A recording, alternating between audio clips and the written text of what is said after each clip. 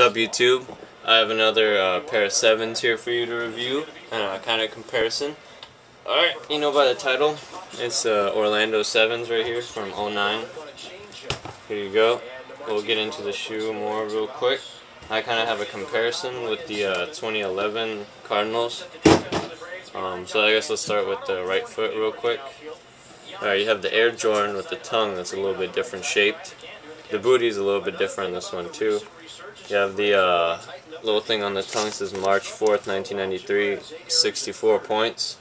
It's pretty sick. The 7 here on the back, well, it's a 7 on this one, is blue with black.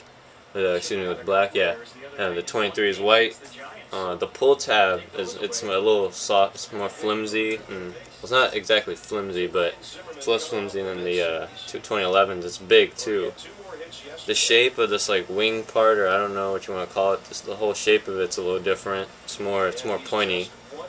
The leather is really good quality on this one. The regular leather versus the tumbled leather is really good. You have this little earthquake pattern right here on the mountains.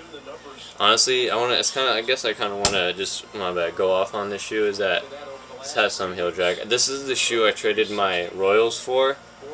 And I then I still have my Royals, but I got these back, so that's pretty sick.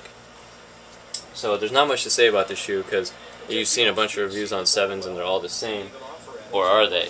Now I'm about to get into it right here.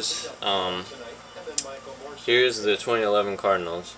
First off, I don't know if you guys can notice it, but the shape of the shoe is like completely different right here. I don't even know how to. Oh yeah, I don't think these are the OG laces on them, but whatever.